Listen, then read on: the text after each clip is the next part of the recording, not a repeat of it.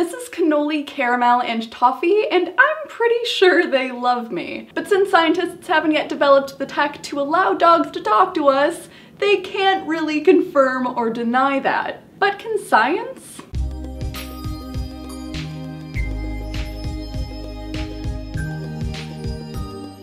In a relatively recent study, scientists wanted to see what a dog's sense of smell might reveal about their social behavior. They used 12 dogs and trained them to sit still enough so that their brain activity could be monitored by a functional MRI. And if you ever need something to brighten your day, look at how insanely adorable these little pups are. One of them is even wearing little earmuffs, and it just makes me so happy. But anyway, the researchers presented the dogs with the sense of both familiar and unknown people and dogs. And interestingly, the familiar person caused the most activation in an area of their brains called the caudate nucleus. In humans, this area is associated with reacting to something visually beautiful, and it's also really active in the early stages of romantic love. So since this area is activated in your dog's brain when they smell the scent of a familiar person like you, it's a good sign that your dog probably loves you. But it's not like everyone has an fMRI just chilling around in their house.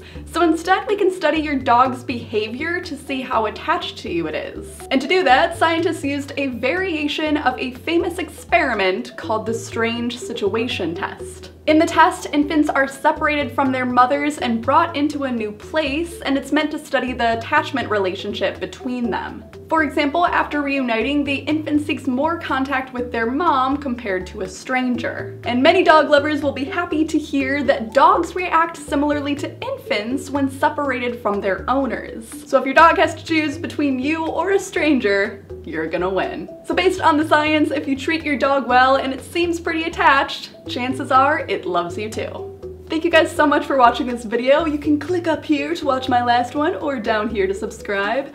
I'm trying to make more videos more regularly on this channel again, but I'm currently in the middle of my master's program, so you know, they might not be every week, but they will be coming. So that said, if you have any special requests or video topics, let me know in the comments below and I will try to make those soon. Thanks so much for watching, and I'll see you guys next time.